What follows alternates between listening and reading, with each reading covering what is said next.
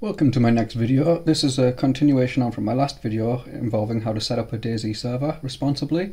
In this video we're going to be covering how to change the map and add mods to your server. So if you followed along with my last video, you should end up with something like what we have here on screen. You should have a private test server and it should look something like this with two folders, server config, server files, and a couple of batch files as well.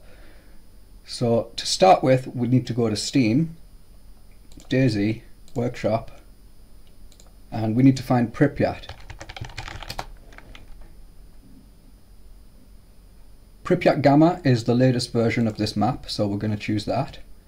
And scroll down and look at the required items section. We can see here that it requires another mod called GSC Game World Assets. So we click this and we will subscribe to this. I'm already subscribed, so I don't need to do that.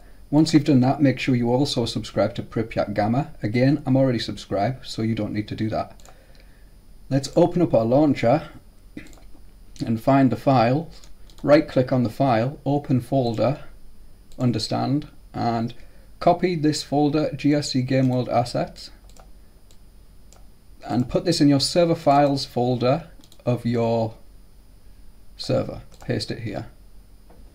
We want to do the same thing with Pripyat Gamma, which is right here, Pripyat Gamma. Copy him, paste it in here. But now while this is pasting, we will copy the name of this mod, go back to your start server batch file, or if you're renting a server, look for whatever file is responsible for this, for starting your server and choosing the mods. At the very end you'll have the parameter -mod equals.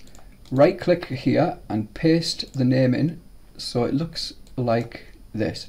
-mod equals at GSC space gameworld space assets closing parenthesis. Put a semicolon here because we're going to put another mod after it, and that will be the Gamma one. So copy the Gamma name. Now remember that in Steam, GSC Game Worlds was a required add-on for Pripyat Gamma. Now that means in this order we need to put GSC Game World Assets first and then Pripyat Gamma second. Otherwise it just won't work because Pripyat Gamma needs access to content contained in GSC Game World Assets mod. So we will save this now. Saved, great. Minimize that. Now we just got to put the keys in. So in the keys folder of the mod, copy it, go back to your server's keys folder, and you know what, you won't have all of this, so let me just delete all of these. Okay, yours will look like this. So just paste it in here, and then do the same thing for Pripyat Gamma. Copy it, and paste it. Now we need to find the mission files. To find the mission files, let's go to the workshop and see what they say. Oh, open web page. They're on GitHub, so we'll just go to the GitHub and we'll download them. Click on the green button, download zip, and that's downloaded. Open the archive that you just downloaded and open your server files directory mp missions folder and copy the server mission.pripyat folder and put it directly in the mp missions file like this.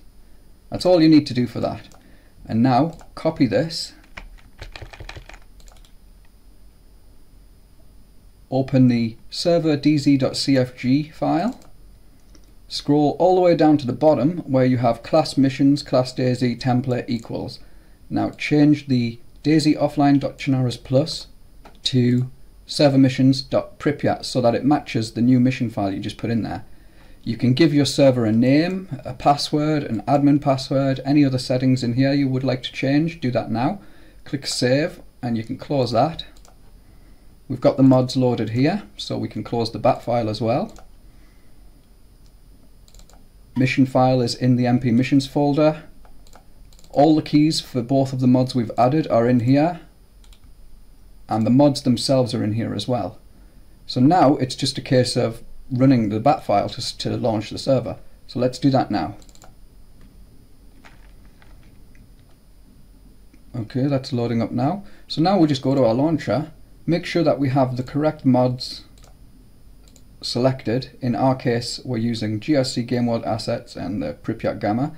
I think the launcher automatically does this if you have a hosted or a rented server, but because I'm doing this locally, I've got to put the parameters in for my local IP address and the port and the password here.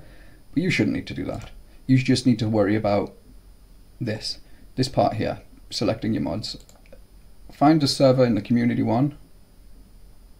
community tab here, or the LAN tab, whichever one you are hosting.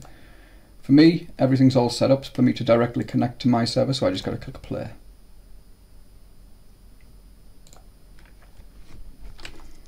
Excuse me while I take a fix.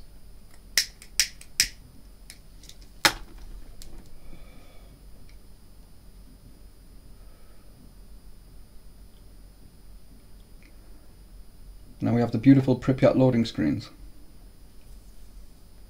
So far so good. And here we are inside Pripyat. It's nighttime right now because my server always starts at nighttime. Yours will probably be daytime or whatever you set it to. But yeah, this is Pripyat. Everything's working. To verify everything is working, we will open our server configs folder, and inside here, make sure you don't have anything that says crash or anything like that. If you have anything that says crashlog.txt, something like that, you've got a problem.